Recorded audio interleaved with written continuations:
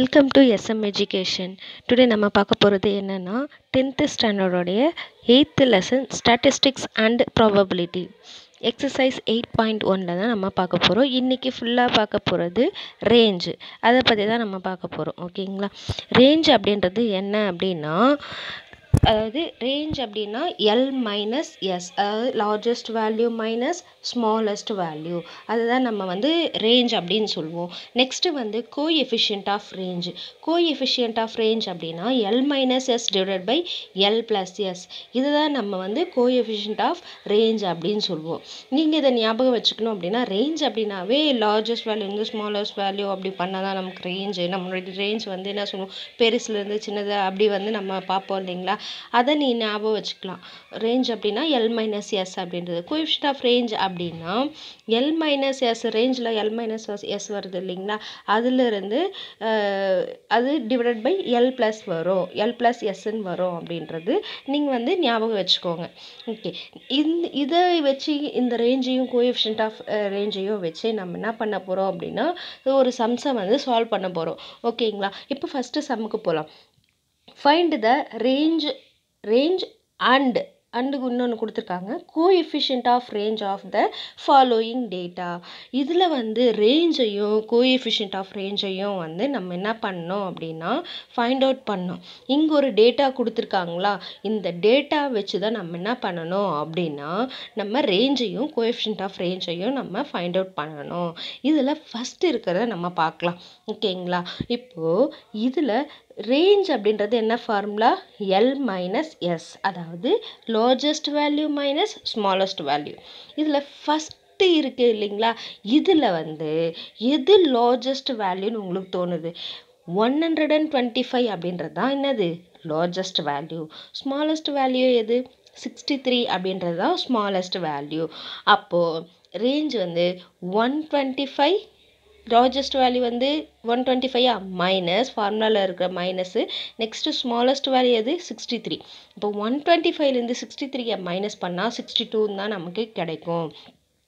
இதுதான் ரேஞ்ச், அவ்வளோதாங்க. Next coefficient off range. Coefficient of ரேஞ்சுக்கு என்ன formula, L minus S divide by L plus S. நமக்கு தெரியும் லார்ஜஸ்ட் வேல்யூ ஸ்மாலஸ்ட் வேல்யூ, அதை நம்ம அப்படியே அப்ளை பண்ண போகிறோம். ஓகேங்களா? லார்ஜஸ்ட் வேல்யூ என்ன? 125 minus largest value 125 minus smallest value 63 divided by 125 plus 63. இந்த ஃபார்முலாக்கு ஏற்ற மாதிரி நம்ம அந்த வேல்யூஸை சப்ஸ்டியூட் பண்ணிட்டோம். நெக்ஸ்ட்டு இதை மைனஸ் பண்ண போகிறோம். 125லேருந்து 63 மைனஸ் பண்ணால் நமக்கு என்ன கிடைக்கும்? 62 கிடைக்கும். நெக்ஸ்ட் 125யோ 63யோ நம்ம ஆட் பண்ணோம் அப்படின்னா நமக்கு என்ன கிடைக்கும்? 188 கிடைக்கும். இதை நம்ம என்ன பண்ணணும் அப்படின்னா நம்ம சிம்பிளிஃபை பண்ண முடியும் இல்லையா, பண்ண முடியும். ஓகே, 2 டேபிளில் நம்ம பண்ணலாம். ஓகேங்களா? 9 2s are 18, 4 2s are 8, next 62 நம்ம கேன்சல் பண்ணால் 3 2s are 6, 1 2s are 2. Same டேபிளில் தான் நம்ம என்ன பண்ணுறோம், சிம்பிளிஃபை பண்ணுறோம். அப்போ 31 டிவைடட் பை 94 அப்படின்றது நமக்கு கிடைக்குது.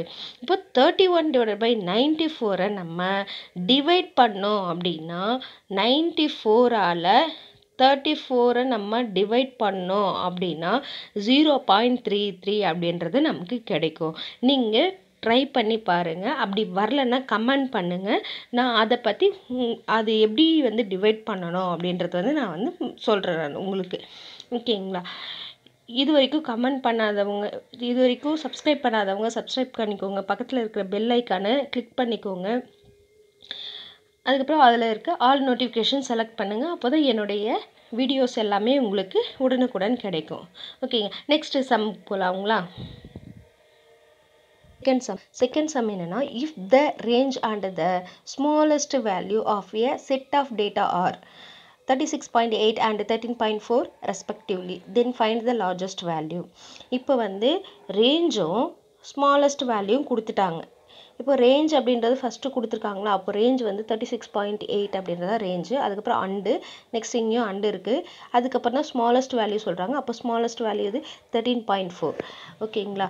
Next then find the largest value. அதுக்கப்புறம் லார்ஜஸ்ட் வேல்யூ கண்டுபிடிக்கணும். இப்போ கொடுத்துருக்கிறது நமக்கு ரேஞ்ச் எடுத்து எழுதி இல்லாமல் 36.8 கொடுத்துருக்காங்களா, இதை எடுத்து எழுதிக்கிறோம். நெக்ஸ்ட்டு ஸ்மாலஸ்ட் வேல்யூ என்ன கொடுத்தாங்க, 13.4, அதை எடுத்து எழுதிக்கிறோம். நெக்ஸ்ட் லார்ஜஸ்ட் வேல்யூ நமக்கு தெரியாது இல்லைங்க, அது அப்படியே வச்சுக்கலாம் கொஷின் மார்க். ஓகேங்களா? நெக்ஸ்ட் ரேஞ்சுக்கான ஃபார்முலா என்ன? எல் மைனஸ் எஸ் அப்படின்றது நமக்கு ஆல்ரெடி தெரியும், பார்த்துருக்கோம் இல்லைங்களா? இப்போ ரேஞ்ச் அப்படின்றது என்னது? 36.8. அப்போ ரேஞ்சுக்கு பதிலாக இங்கே அதுக்கு கீழே அப்படியே 36 பாயிண்ட்டு, அப்புறம் ஈக்குவல்னா அப்படியே ஈக்குவல் போட்டுக்கோங்க. லார்ஜஸ்ட் வேல்யூ நமக்கு தெரியுமா? தெரியாது இல்லை, அப்படியே எல்என் அப்படின்னு வச்சுக்கலாம். சரிங்களா? ஓகே. நெக்ஸ்ட் வந்து மைனஸ்னா மைனஸ், நெக்ஸ்ட் வந்து ஸ்மாலஸ்ட் வேல்யூ என்னது? 13.4. அதை எடுத்து அப்படியே சப்ஸ்டியூட் பண்ணிக்கலாம். நெக்ஸ்ட் வந்து இந்த 13.4 அப்படின்றது வந்து நம்ம லார்ஜஸ்ட் வேல்யூ தானே நம்ம கண்டுபிடிக்கணும். ஸோ நம்ம இந்த 13.4 வந்து அந்த சைடு எடுத்துகிட்டு போகலாம். மைனஸில் இருக்குது இல்லைங்களா? மைனஸில் இருக்கிறது ஈக்குவலுக்கு இந்த சைடு வந்துச்சு அப்படின்னா ப்ளஸ் ஆகிடும். ஓகேங்களா? மைனஸில் இருக்கிறது ஈக்குவலுக்கு இந்த சைடு வந்துச்சுன்னா என்ன ஆகும்? ப்ளஸ் ஆகிடும், ப்ளஸில் வந்துடும். அப்போது எல் ஈக்குவல் இந்த சைடு என்ன வரும்? 13.8 ஆல்ரெடி இருக்குது. இந்த மைனஸில் இருக்க 13.4 இந்த சைடு வந்துச்சுன்னா இங்கே ப்ளஸ்ன்னு ஆகிடும். ஓகேங்களா? ஈக்குவல்ட்டு இங்கே எல் மட்டும்தான் இருக்குது. ஸோ ஈக்குவலில் எல் மட்டும் இருக்கும். ஓகேங்களா? நெக்ஸ்ட்டு வந்து இது ரெண்டுத்தையும் ஆட் பண்ணி போடணும்.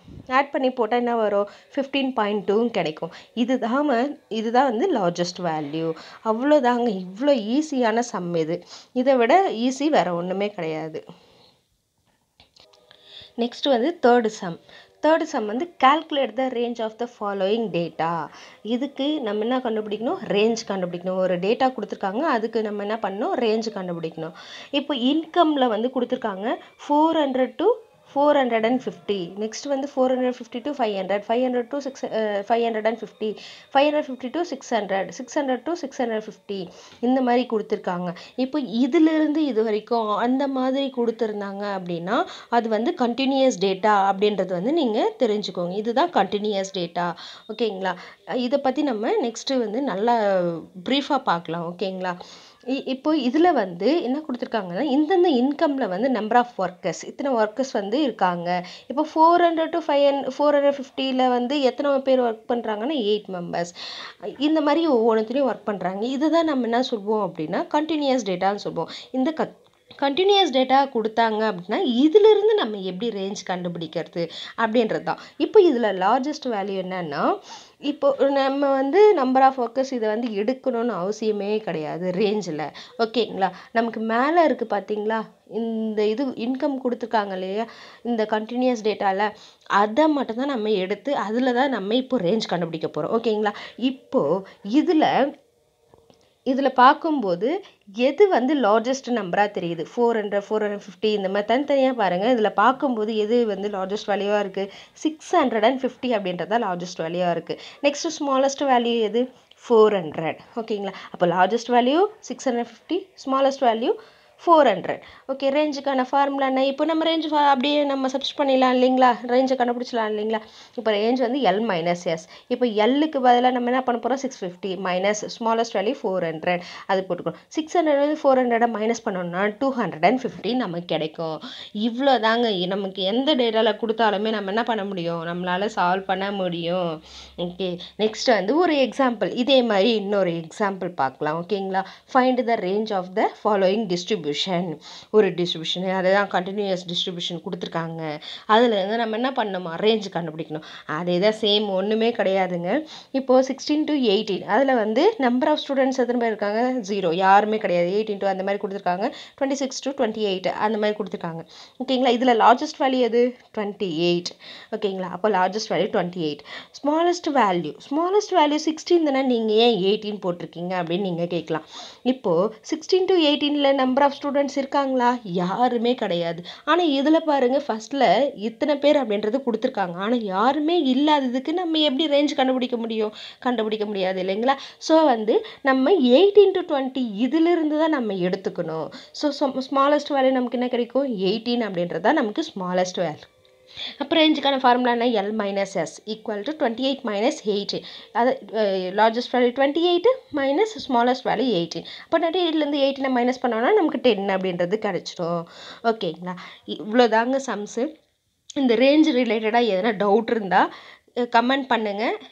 எதுவாக இருந்தாலுமே கமெண்ட் பண்ணுங்கள். பிடிச்சிருக்கா பிடிக்கலையா எதுவாக இருந்தாலும் சொல்லுங்கள். பிடிச்சிருந்தா லைக் பண்ணுங்கள், சப்ஸ்கிரைப் பண்ணுங்கள், பக்கத்தில் இருக்க பெல் ஐக்கானை கிளிக் பண்ணிக்கோங்க. கிளிக் பண்ணிவிட்டு ஆல் நோட்டிஃபிகேஷன்ஸ் கொடுங்க. அப்போ தான் என்னுடைய வீடியோஸ் எல்லாம் உடனுக்குடன் உங்களுக்கு கிடைக்கும்.